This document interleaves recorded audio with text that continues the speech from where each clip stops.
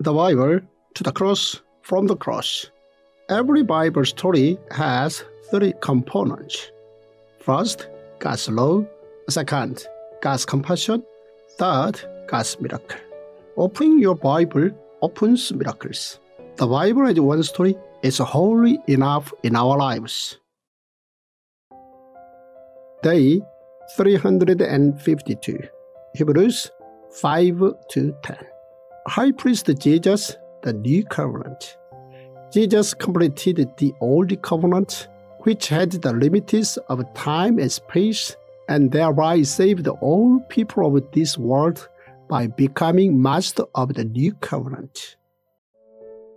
First point, the writer of Hebrews testified that Jesus came as the high priest following Melchizedek. Aaron's descendants had maintained the position of a high priest for 1,500 years in a kingdom of priests. Because of this, all Jews respected the high priests who worked in the temple. There were some who considered Jesus' authority to be lower than the high priests. Regarding this, the writer of Hebrews declared that Jesus' authority was incomparable to the high priests. In order to clarify this, the writer outlined the qualifications that were needed to be a high priest. The high priest in a kingdom of priests was among the people and called by God. Jesus was indeed overqualified. Jesus came as a human and was also called by God as a high priest. Thus, Jesus was incomparable to any high priest in the temple. Jesus came as the Son of God in order to suffer. As such, the writer of Hebrews stressed that Jesus came with ultimate authority as a high priest. Following this, Melchizedek was described. Firstly, Melchizedek was God's high priest. Second, Melchizedek was a high priest who received Abraham's tithe. Third, Melchizedek resembled God's son closely. Next, the writer continued to state the reason as to why Melchizedek was above the high priests, selected from the tribe of Levi. First, Melchizedek had received Abraham's tithe and had blessed Abraham, who was the ancestor of the Jews. Second, although the tribe of Levi died, Melchizedek remained as a high priest. Third, Abraham's descendants in the tribe of Levi had also offered tithe to Melchizedek. In other words, Melchizedek had become high priest much prior to the tribe of Levi being given the position. Also, that he blessed Abraham placed Melchizedek above Abraham. Jesus came as a high priest not from the descent of Levi, but from Melchizedek. Thus, Jesus came as the ultimate high priest. Second point, the writer of Hebrews testified that Jesus came as the high priest and the guarantee of the new covenant. The writer of Hebrews testified that Jesus came with the new covenant and as the everlasting high priest. The reason Jesus became high priest was first because he was without evil or sin and was holy. Second, he was higher than the heavens. Third, he gave himself at once on the cross to complete all offerings. Fourth, Jesus is everlasting because he is the Son of God. The writer went on to testify that Jesus came with the new covenant, which had been foretold by Jeremiah. To the people who had broken God's covenant, Jesus came and gave them God's new covenant. God had previously given his covenant on 2 stone tablets, but due to human disobedience, the tablet was smashed.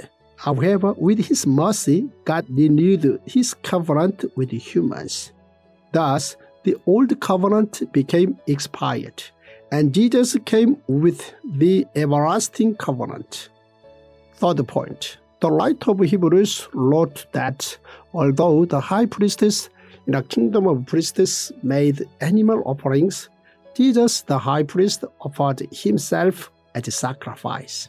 The writer of Hebrews compared the high priestess in the Old Testament to the ultimate high priest Jesus.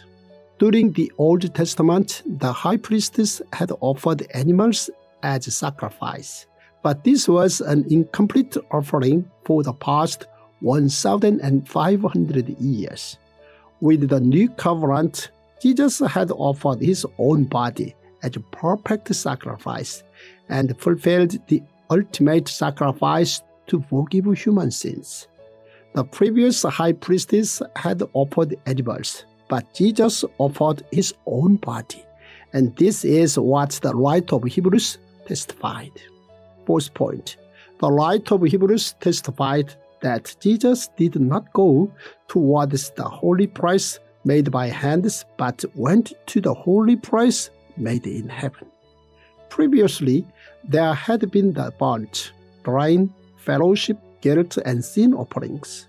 The people had to use 3 methods to make an offering, and this included the sacrificial animal, grain, the price, where God chose to put his name for his dwelling, and the help of a priest. Additionally, the high priest had to enter the most holy place once a year with his life on the line on the Day of Atonement. Despite all these procedures, the offering in the kingdom of priests was not a complete one. However, the offering that Jesus brought with the new covenant was complete, and it was not made by hands, but was made in heaven. In order to make this possible, God had prepared Moses and then David, and the holy places made by hand. With Jesus, God had made the holy place in heaven and made everything possible. At the moment Jesus shouted, "It is finished," on the cross. Although the Israelites were able to enter the holy place, they were not permitted to enter the most holy place. The most holy place was only for the high priest, and he was only to enter once a year.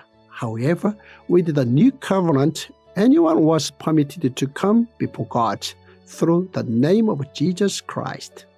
Fifth point, the writer of Hebrews declared that Jesus ended the 1,500-year tradition of a kingdom of priests through his cross and then went to heaven to await for the day of judgment. The writer of Hebrews compared offerings and Jesus. Offerings cannot get rid of sin, but Jesus forgives our sins. This is the good news gospel. The writer of Hebrews testified that offerings in the Old Testament was a shadow of the new covenant and the cross. Jesus enabled us to come between the holy place and the most holy place, to break down the wall between God and humans, and furthermore, opened a way for all Christians to live as the children of God. Through the offering of his own body on the cross, Jesus ended the 1,500-year tradition and then ascended into heaven to wait for the final day of judgment. This is the good news gospel.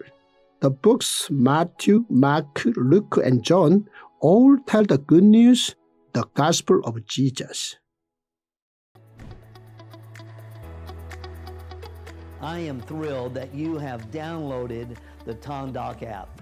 The Tongdok app is not like any other app in the world today, as well as in the body of Christ today. Dr.Byoungho has devoted his entire life to teaching men and women like yourself to understand the entirety of the Word of God as a masterful and beautiful story from Genesis to Revelation.